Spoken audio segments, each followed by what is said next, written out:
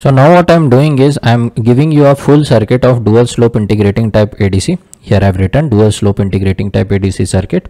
So whatever we have studied till now regarding dual slope integration, now I'm combining everything. So here this is your integrator and this is your counter, up counter. This is a comparator. Mind you, negative terminal is connected to V0 and positive terminal is connected to ground. It is not other way around. Usually what we have seen in comparator, plus was above and minus was below, right, connected to ground. So be careful with this. It is happening here only. So this is your comparator, and AND gate, through AND gate clock is given to the up counter, and up counter is giving the output B0 to Bn-1. Since it is starting from 0, that's why n-1 and bit outputs are there, right. It is also giving the signal 2 to the when it is reaching when it is restarting again. So it will restart when you will have 2 to the power n t clock. Okay, that after that much time the counter will restart again. Means if it is starting from 0 0 0 0, let's say, so it will come back to 0 0 0 0 again after 2 to the power n clock cycles. Okay, so that signal it is taking, control circuit will decide when it will see that the counter is resetted again, so it will switch this. Okay, the S will be connected to now other guy. Okay, so that's how it is working. So I'll tell you the full detail.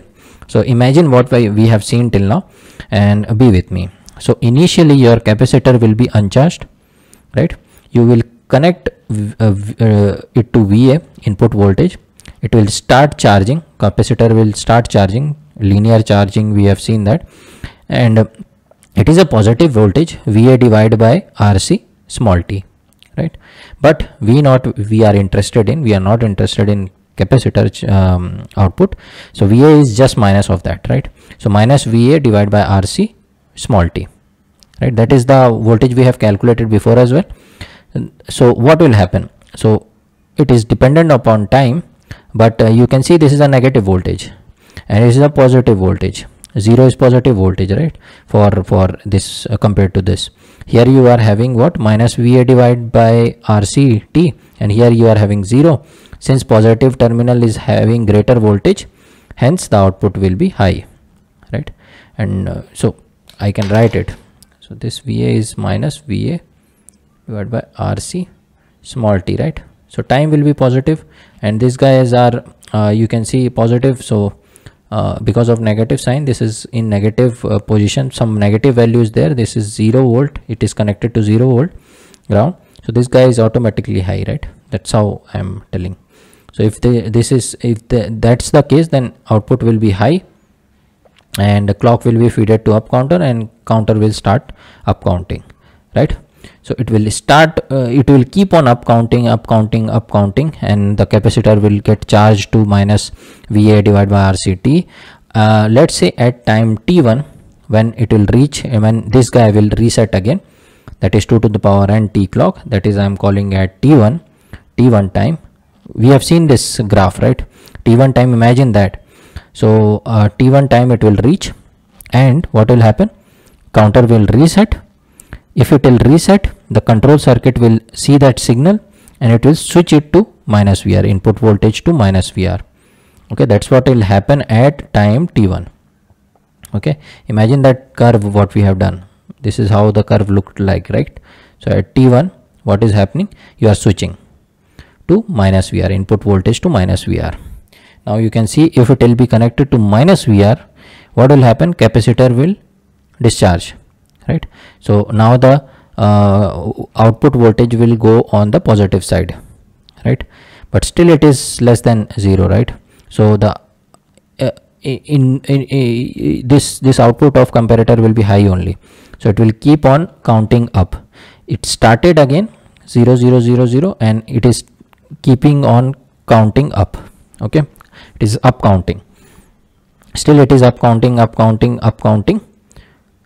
until it reaches this 0 point. Okay, because at that point what will happen, this V0 I am talking about, 0 point. If it goes beyond V0, beyond 0 means positive voltage, this output will be low, right? This output will be low, this becomes positive, this becomes 0, so output will be low. So it will go till here and it will see whatever the counter value is, you can take it. Okay, as soon as it will go up, then this your output of V0 will be comparator will be low, clock will not be fed, and you can take the output, right? So that's how the circuit is working. So first it is charging, then it is discharging. When it will stay here, when it will come here, your conversion will be complete at T2, let's say. So this curve we have already seen. Okay, so hopefully it is making sense to you. When it will reach the final T2 time, your output, whatever the counter value will be, that will be the analog digital equivalent of your analog input VA. Okay, so that is how it is working. And when you have to start again, then you can give the signal, right, from to control circuit, start of conversion, and you can take the end of conversion bar like this. So you can do it by controls circuits. So that is not a main thing. I wanted to explain you how the circuit is working. So you see, same integrator concept is there, and I've combined this 2 to the power n clock, that is resetting of up counter with the comparator. Now I'll show you that diagram again, the triangle, inverted triangle type, and we will see some extract some few parameters which will be helpful for you. Okay, so now I'm gonna explain the same thing with the help of this curve which you have already seen. So what will happen, initially your capacitor is uncharged, right? So at t is equal to 0, what you are doing, you are connecting your input voltage to VA. So as soon as you will connect it to VA, it will start charging, capacitor will start charging, means your V0 will be in negative direction. This is charging with the slope of minus VA divided by RC. And at T1 time, let's say T1 time, it reaches the maximum, counter reaches the maximum value and starts again. The time it takes is 2 to the power n t clock. You can see here at this point, the value of your output is minus VA T1 divided by RC, and your counter value is 0000 or whatever, how many bits are there.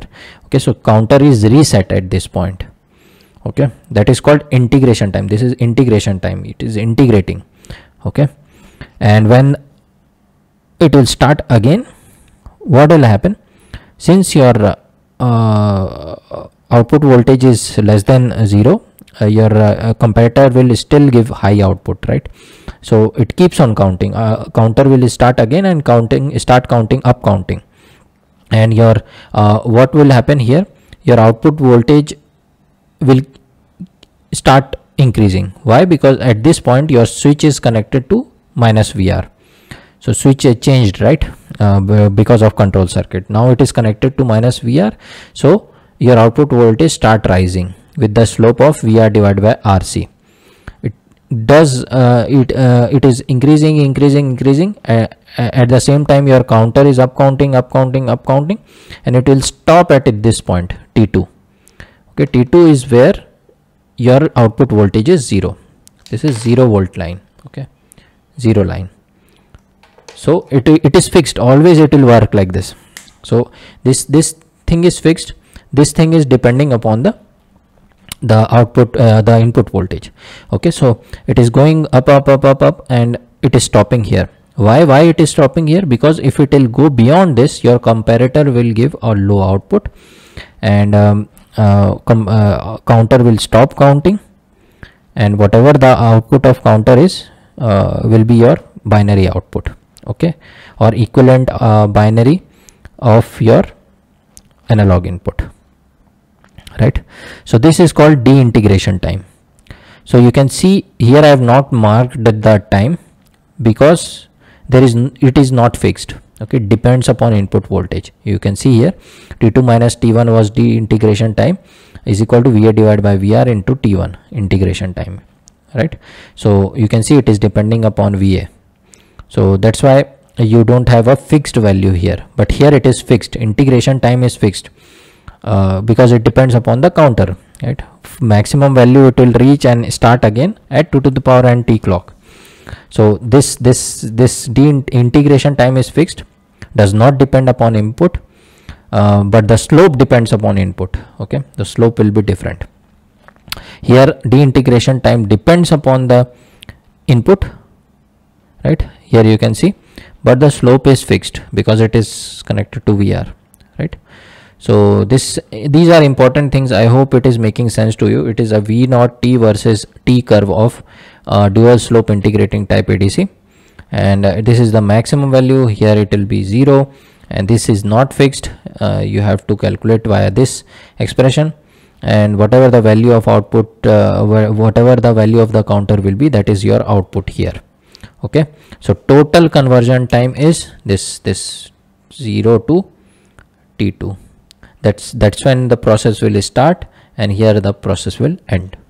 Okay, and you are getting the output of through counter. Okay, so this is the working. There is one more thing I want to show you. If you have different inputs, what will be the change, so that you will be able to have much better clarity. Okay, and dual slope is the best in accuracy. It is very slow, but it is best in accuracy. It takes time, but accuracy wise it is good, and it is used in digital voltmeters and all. Means you mostly that you will be having in your labs, so because of accuracy only. Okay, but it is slow, but it is good with accuracy. And also what else, I think slowest but the most accurate, and it is also has low cost, because you don't need many things to construct this. So that's why you can accommodate in a digital voltmeter, and it gives good accuracy, low cost, slow, but we are more inclined towards more accuracy and low cost. Okay, that's why we are able to means mostly it is very given importance to. And remember, this is the total conversion time. Okay, 0 to T2. Okay, this is the integration, this is disintegration, and total, right? And total is not fixed. It is not fixed. It is 2 to the power n clock plus something that you have to calculate through this. Okay, depending upon the VA, and if you add them, you will have total conversion time. Okay, there is some more clarity I want to give here. So you can see we are comparing the two curves. One is for input VA1 and another is for input VA2. Here I am considering VA2 is greater than VA1. Okay, two inputs are there and we have two curves. You can see what is the difference here. See, the time, integration time is fixed 2 to the power nt clock, but you can see the slopes are different. Okay, here the slope is minus VA divided by RC. Slope is less because VA1 is less. Here the slope is more because VA2 is more. The slope values are same. The values are minus VA divided by RC minus VA divided by RC, but you can see the because of different VAs, VA1 and VA2, you have different slope values. Okay, so one is less, one is more, depending upon VA, which one is more. So if you have more VA, the value of VA is more, the more will be the slope. Okay, and you can see at T1 time you are having the different values. V minus VA1 T1 divided by RC minus VA2 T1 divided by RC. Okay, this is about the integration time. Look at the de-integration side. The slope is same. VR divided by RC, VR divided by RC. It is not dependent upon the input. The slope is not dependent upon the input, but the de-integration time you can see are different, T2 and T2 dash. So if you have more VA, it will take more time to deintegrate. Less VA, you have less, it will take less time to deintegrate. Okay, and how you will calculate this value and this value, you can see here. T2 minus T1 will be equal to VA1 divided by VR T1, and T2 dash minus T1 will be VA2 divided by VR T1, right? Because of this guy VA1 and VA2, they have different deintegration time. Right, so hopefully this gives you a perspective. The slope is same. Here the slope is different because slope depends upon the input, but the integration time does not depend upon the input. It is fixed. Here de-integration time depends upon the input, but the slope is same. You can see that they are look parallel, right? That's why. So hopefully this also gives you a much more clarity in your understanding of dual slope. Now what else is remaining is conversion time that I will tell you. Okay, so I'll take the next part. Okay, so one thing is remaining only that is maximum conversion time. What will be the maximum conversion time? So see, this part is your integrating time, right? Total conversion time is what? For this input it will be from 0 to T2, and from this input the VA2 you have from 0 to T2 dash, right? That is the total conversion time. There is something called conversion time and there is maximum conversion time. First I am telling you maximum conversion time. Okay, so maximum this time is fixed for both the inputs, that is 2 to the power n t clock, that is integration time, and de-integration time is different.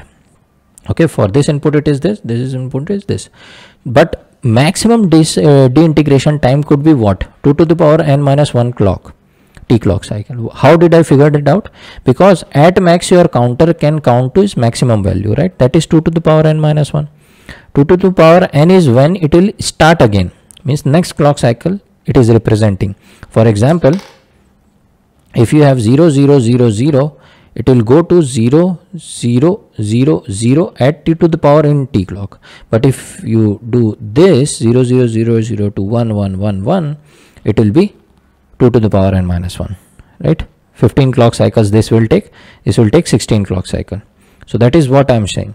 At max in de-integration your counter can go till 2 to the power n minus 1 clock.